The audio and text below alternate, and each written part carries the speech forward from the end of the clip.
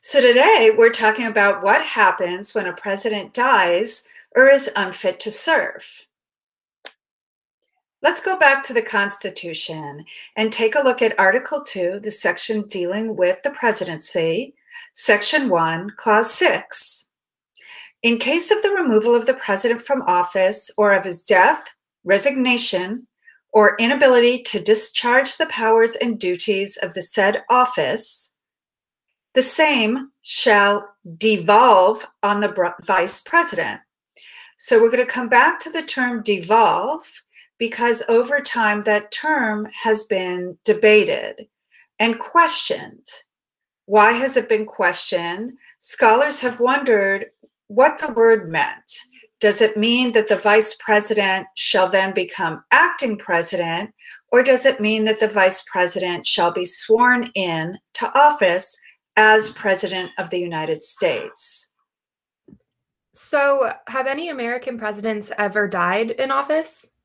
Emily, that's an outstanding question. As a matter of fact, 8 American presidents have died in office, and you can see the 8 here, the first being President Harrison, and the last president to date that has died in office being John F. Kennedy.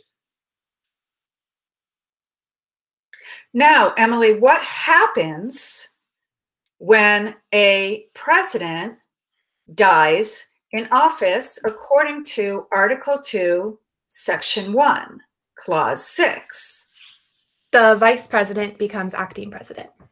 The vice president becomes president. Now, the question is, does the vice president become an acting president, or is the vice president sworn in as president of the United States?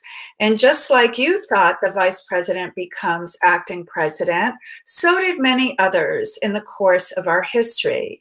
As a matter of fact, these 8 presidents, termed accidental presidents, were sworn in as presidents, but they developed the moniker accidental because it was always unclear whether they should have become president or not, or whether they should have just been acting president.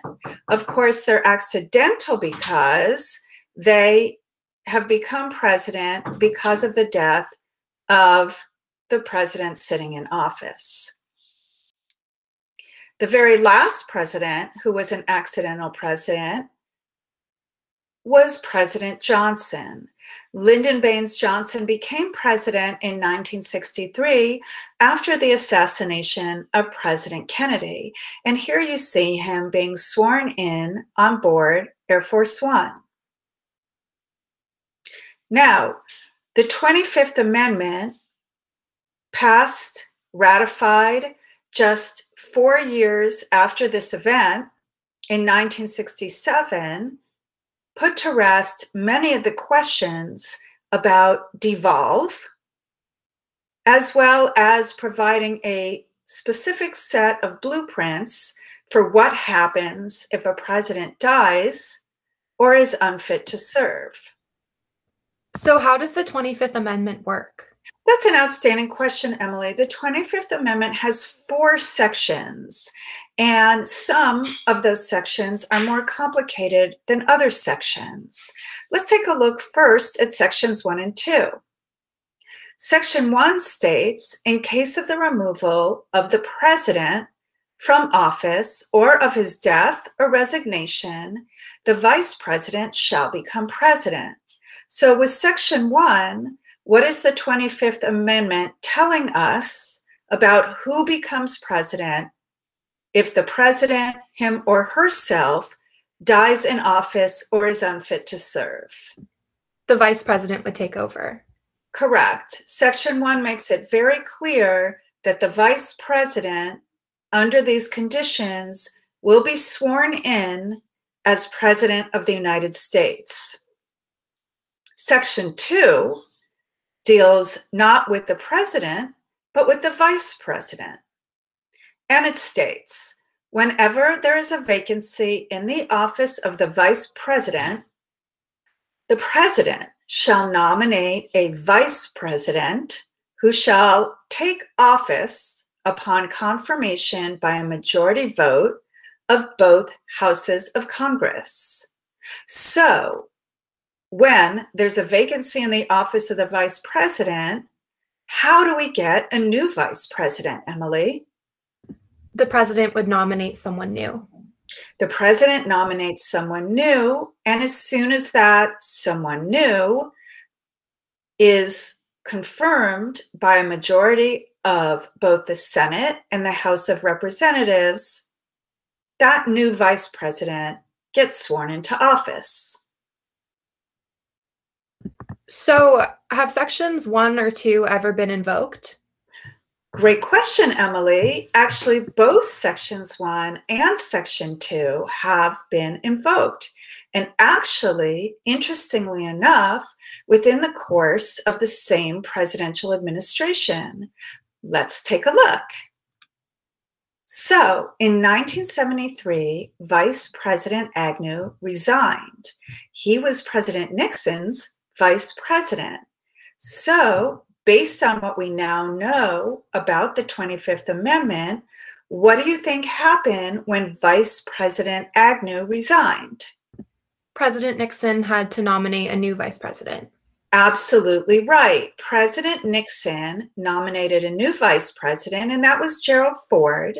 He was confirmed by both the Senate and the House of Representatives in 1973. And Gerald Ford becomes vice president by appointment. Interestingly enough, in 1974, President Nixon then resigned and left office.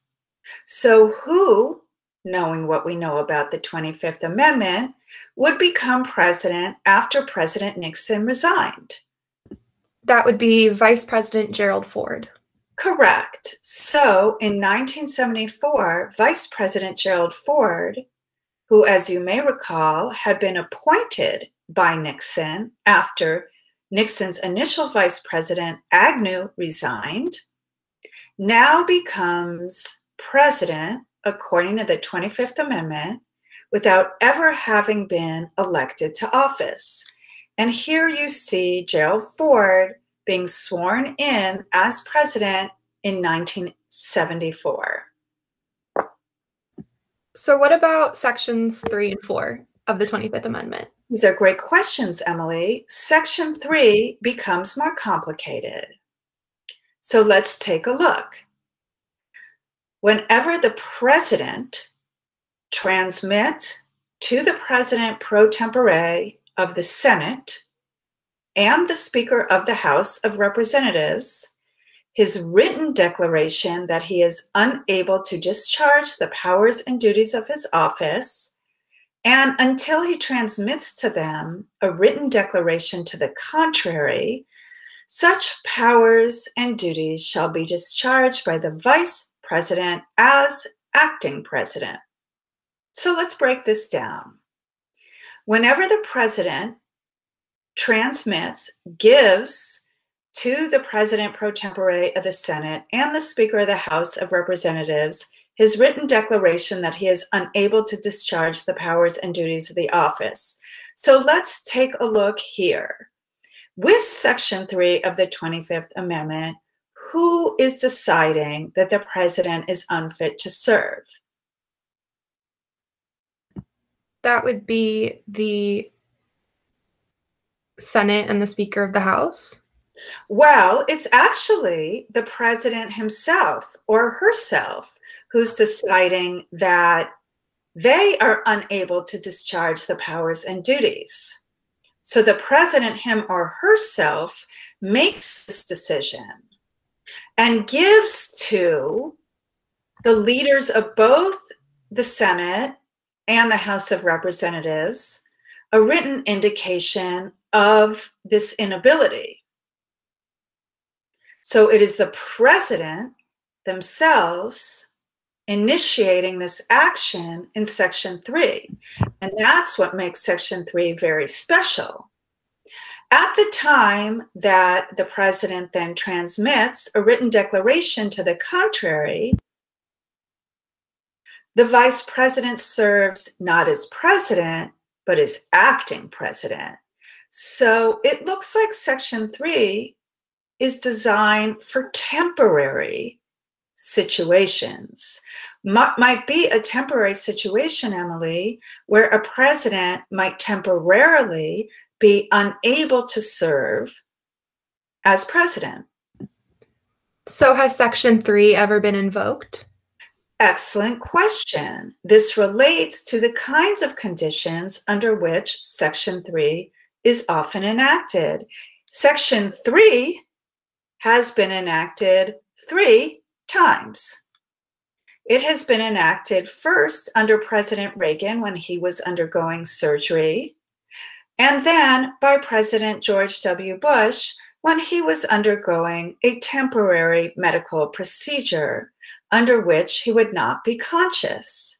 So these are very good examples of temporary situations in which the president himself delivered written indication to Congress that he would be temporarily unable to serve.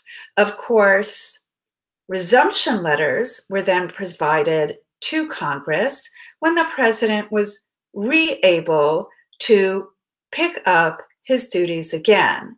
In each of these cases, the president's sitting vice president temporarily served as acting president. Let's take a look at a really neat document. This is the very first letter under Section 3 provided to Congress by a sitting president, and this was in July of 1985 when President Reagan provided his letter of temporary inability to govern due to a medical procedure to both houses of Congress. Now, I don't think you can read it all here, but you can take a look and examine what a letter of this nature might look like. So, Mira, what about Section 4? Right. Outstanding question, Emily. What about Section 4? Please note that Section 4 is the only section of the 25th Amendment that has never, ever been invoked. It's very complicated. So let's break it down and take a look. Whenever the vice president and a majority of either the principal officers of the executive departments or of such other body as Congress may law provide. Now let's stop there just a moment.